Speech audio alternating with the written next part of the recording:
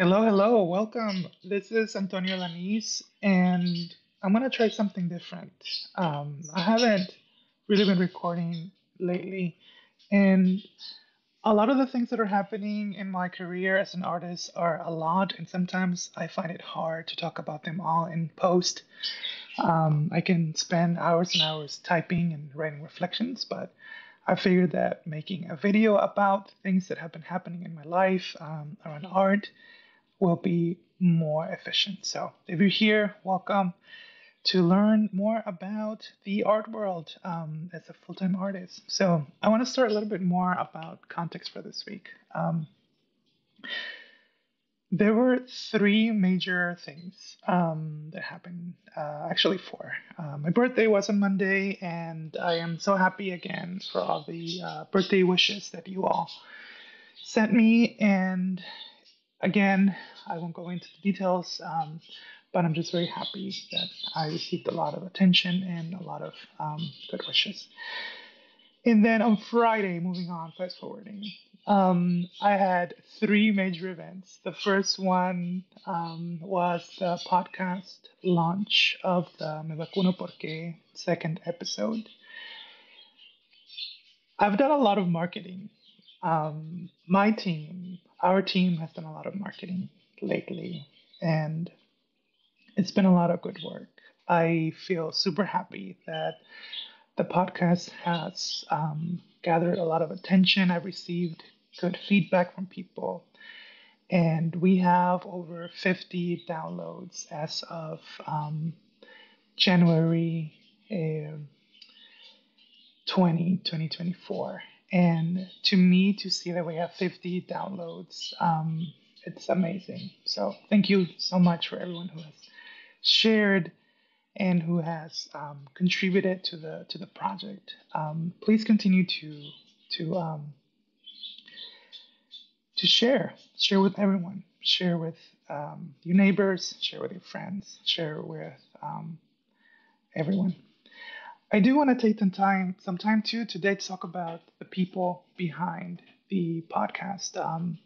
This has been a huge project. If you are new to the Antonio Alanes art page or what's going on, we received a grant through Black Public Media to talk about vaccine equity in the Latino Latinx community. And I applied earlier in 2023 to essentially combat misinformation and promote um, information about why our community decided to get vaccinated, right?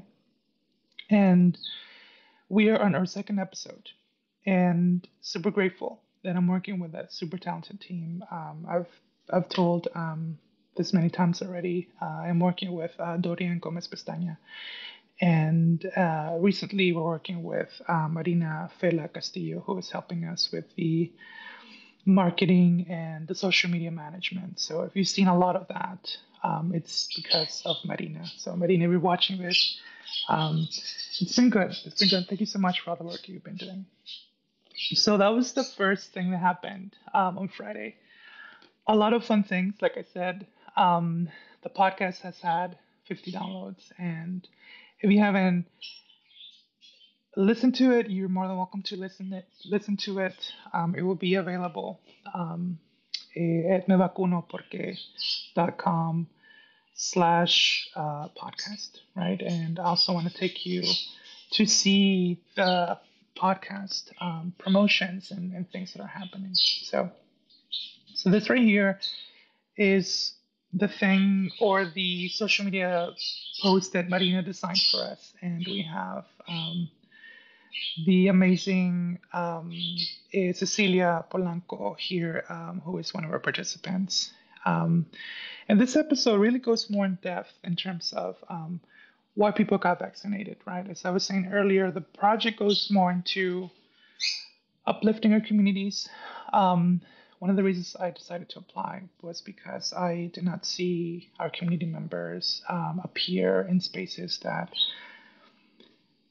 gave us a platform to talk about our experiences, right? I heard a lot of non-community voices, which are also important, but I was really missing the the community aspect and perspective, which I decided to apply, right? So again, you can go on and listen to this podcast by visiting. So make sure you go on to the Me Vacuno Porque podcast. You can see the preview. Haven't watched it. This is the amazing Jamie, really cool.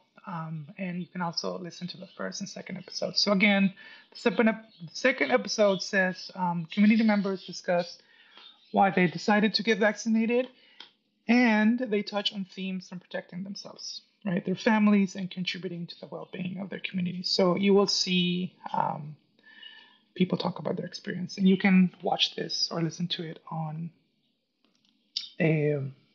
Spotify, right? So again, I won't talk about the podcast today anymore. I want to talk about the other upcoming things that I had on Friday.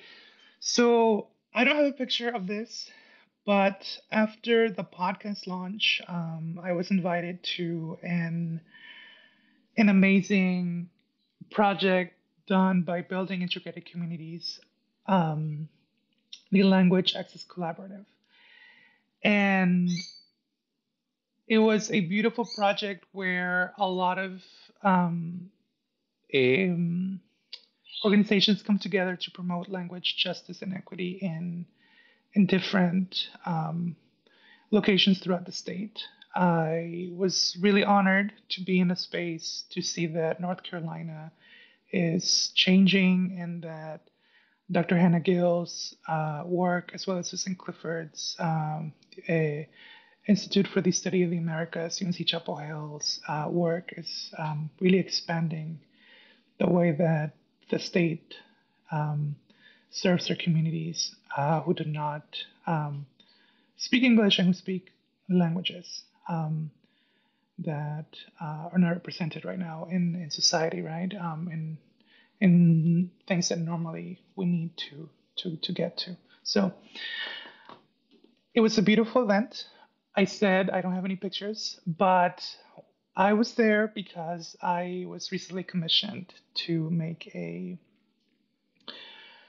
illustration for the project, and I will be sharing the project a little bit later.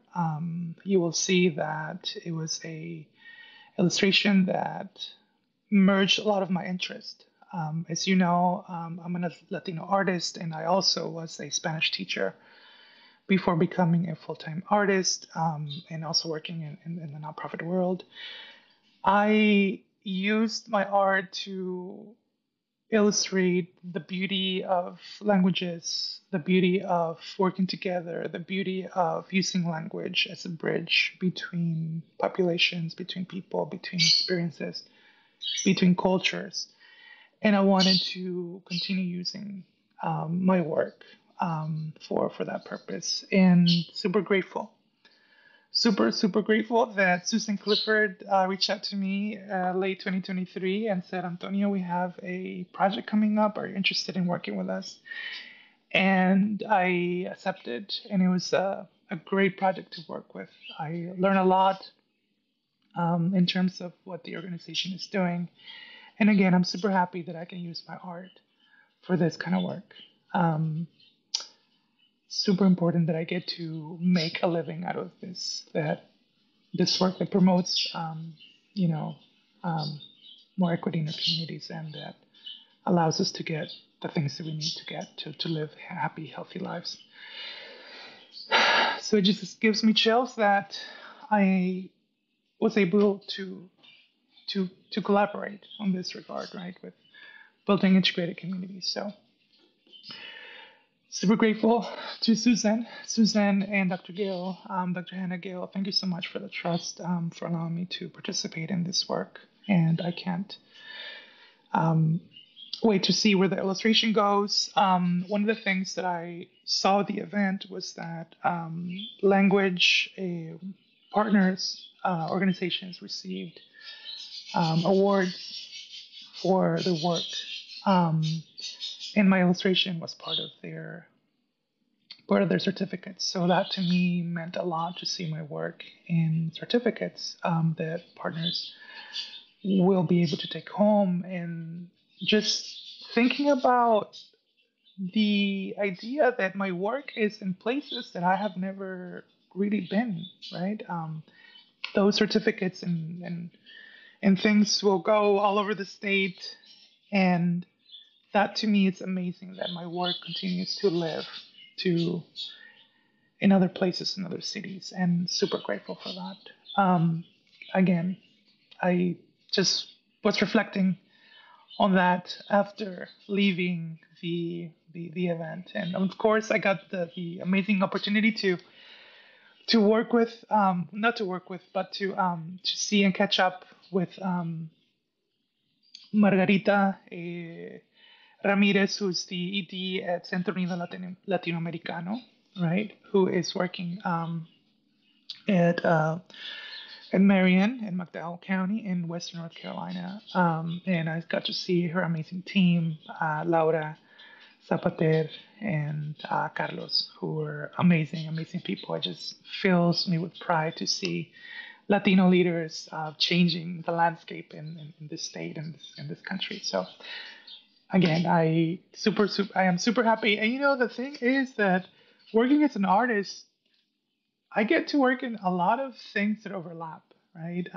I've talked about my art, how it promotes awareness, how it promotes opportunities to talk about things that are important to me, and I'm able to merge, mold, and fold my art into many intersections, including language justice and language accessibility, and many, many, many other things. So that was the second thing. The third thing, which was a huge, huge, huge, huge part of the work that I've been doing lately at the Inter-Latin American Artists Collective. This is part of the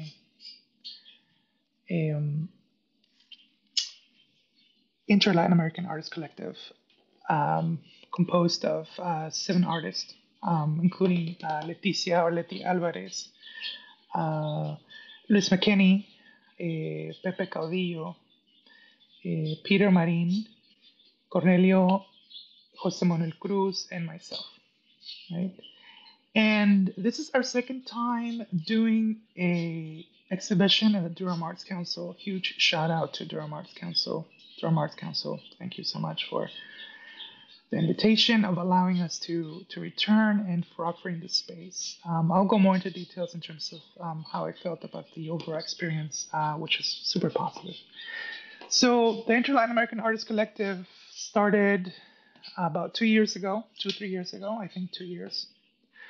And the purpose of this exhibition was to continue talking about work that we all did as of 2023.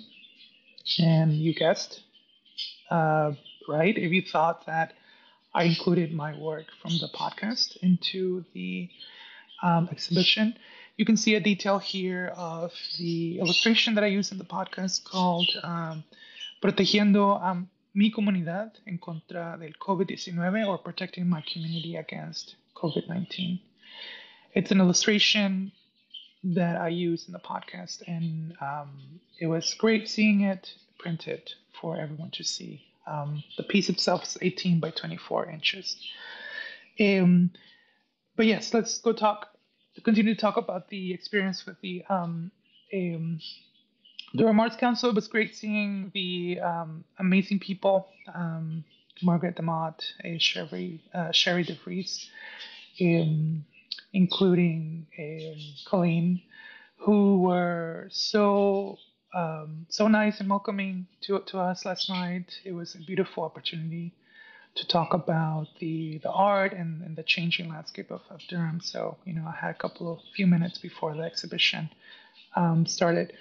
And people starting to trickle in, and again, it was a beautiful, beautiful thing, right? So the screen right now that you're seeing is the invitation for funders and for um, visitors who were attending the exhibition. By the way,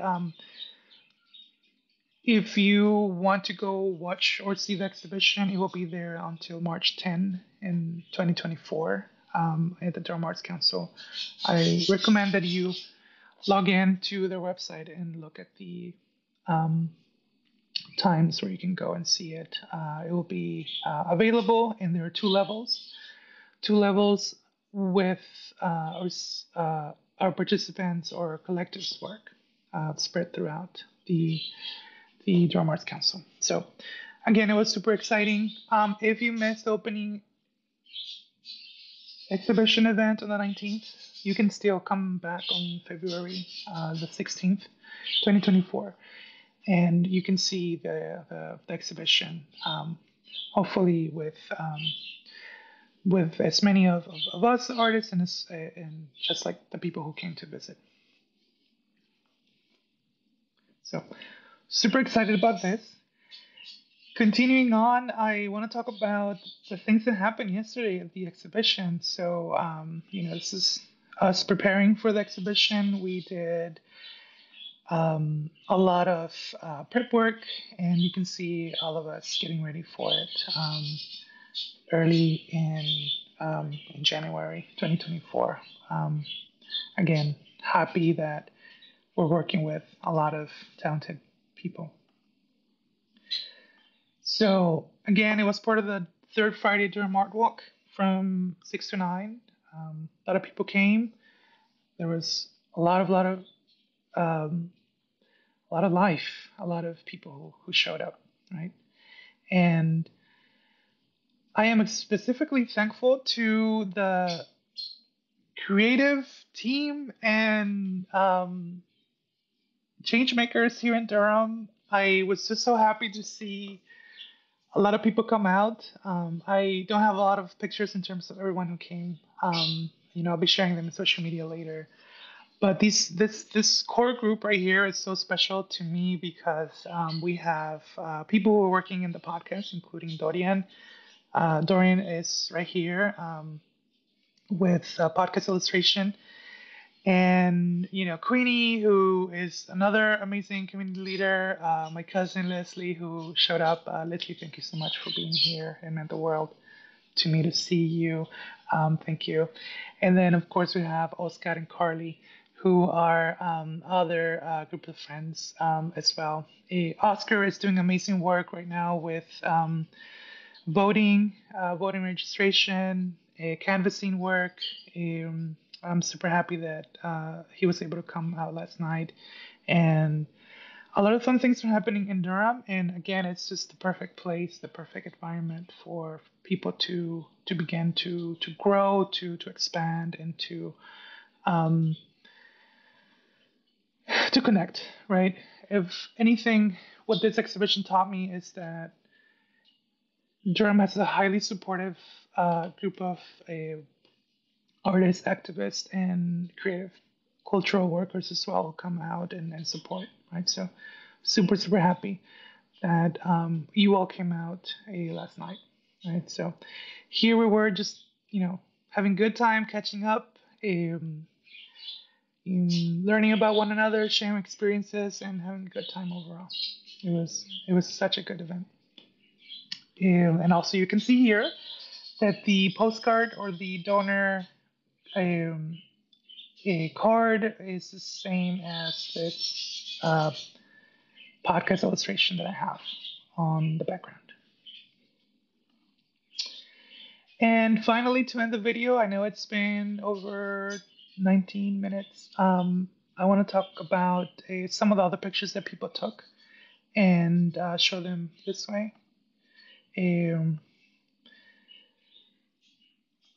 Other artists that participated, this was Liz McKinney.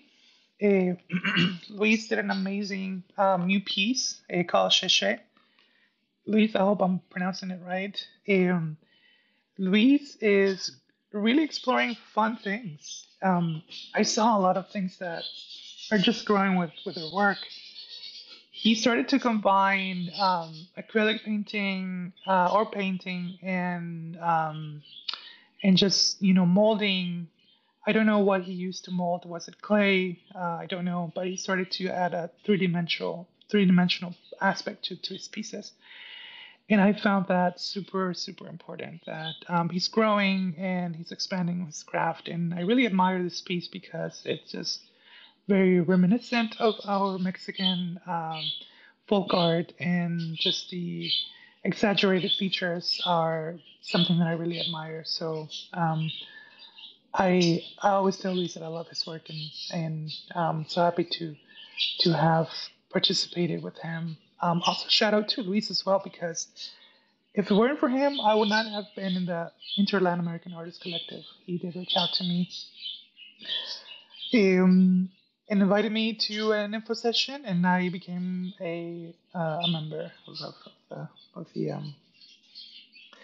of the collaborative. So super happy.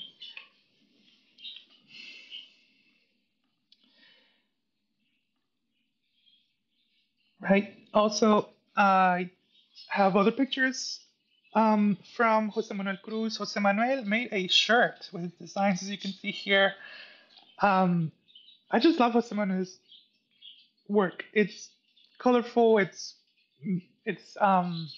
energizing, and the things that he does with his work is just amazing. The things that I get to learn from him, the patterns, the textures that he explores, and also the color.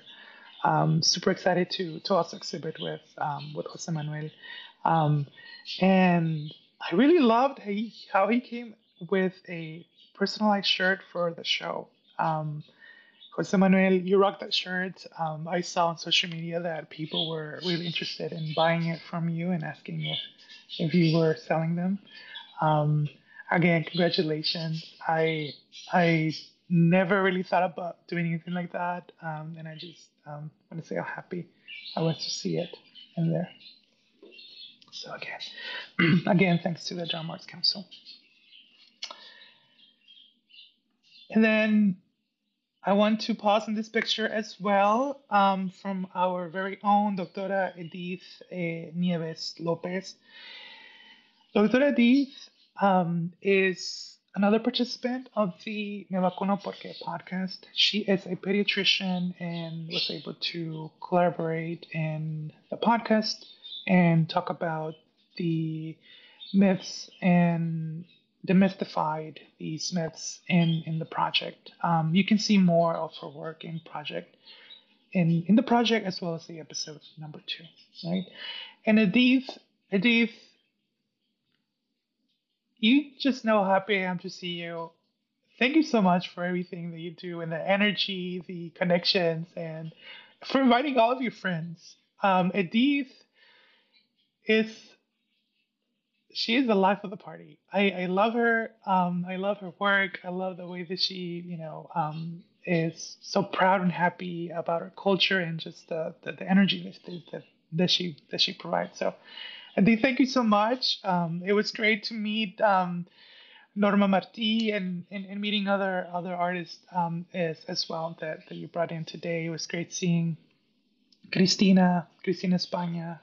um, Super excited to have spent time with her, and with Claudia, and also I caught up with a Candy Carver, who is here at the center. Candy Carver is a beautiful artist, who lives here in the Triangle, and also does a lot of work around representation, and her work is just colorful. It's just amazing, the thing that she does with her work.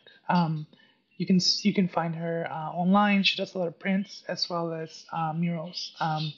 She's been doing a lot of murals lately, and I'm super happy to see her work as well. And of course, you can see my image appearing at the note, the postcard that this beautiful lady here is holding. Um, so, again, this is the last picture that I want to talk about today. Dr. Edith, muchas gracias. Thank you so much for stopping by, and snapping a picture of the Me Vacuno Porque podcast. And again, just to summarize, today or this weekend was amazing. We had the second episode podcast launching, as well as the illustration reveal, and finally the ELAC 2024 exhibition opening reception. So, again, if you ever wanted to know what a full-time artist is up to, I hope that this was an opportunity to learn more. And again, I wanted to try something different so that I can talk more about the things that I'm um, living and creating instead of just typing and writing hours and hours and hours. I think it's easier for me to share my life this way through video and through multimedia. Um, Again, thank you so much for taking the time. If you are new, highly I highly encourage you to keep learning more about the work and the things that I'm up to. You can also find me online at antoniolanesart.com and follow my social media there. I'm pretty active in the things that I'm uploading and creating. So again, it's super exciting. I cannot wait to tell you all or continue to share my life as an artist and continue to document this in video format. So again, have a good rest of your day.